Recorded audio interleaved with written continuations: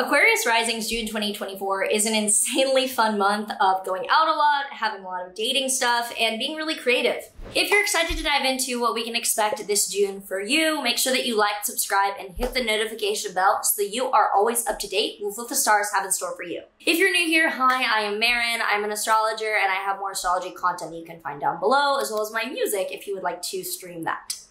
So starting out this week from the 1st to the 7th, the Sun will be conjunct Venus in your Gemini 5th house. The Sun and Venus together shows harmony and intellectually being on the same page with people in a really harmonious social way.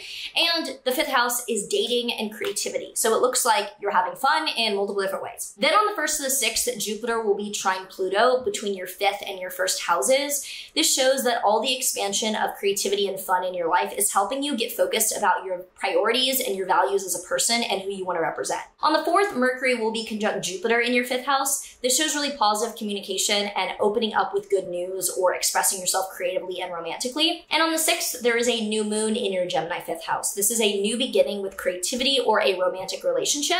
Something fun in your life is starting. On the 8th, however, Venus will score Saturn in your 2nd house. Do be aware that you could face financial blockages with things that you want creatively or romantically. Then on the 9th, Mars enters your Taurus 4th house. This shows effort or conflict that you might be having to work through around home and family second half of this month. From the 10th to the 12th, Mars will also score Pluto in your 1st house. Looks like you might be trying to manipulate or change a situation as it pertains to your family and living situation, and it's not going well.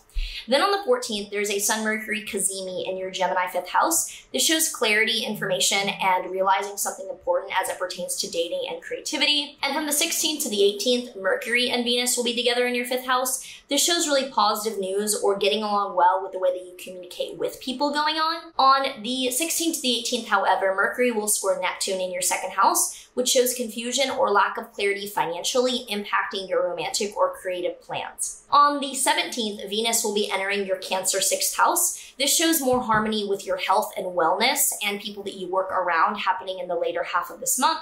And we end the month on the 21st with a full moon in your Capricorn 12th house, which is a letting go and emptying out or a realization about your mental health that is helping you drop something and let go of something challenging internally.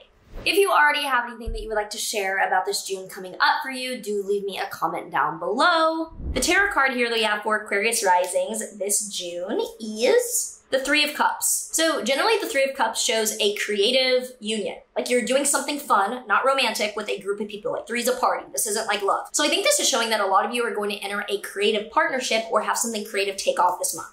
If you enjoyed this, do make sure to like and subscribe because it does help out, and let me know down below how you're feeling and what your plans are for this June. Wishing you an awesome month ahead, and I will see you in the next one. Take care.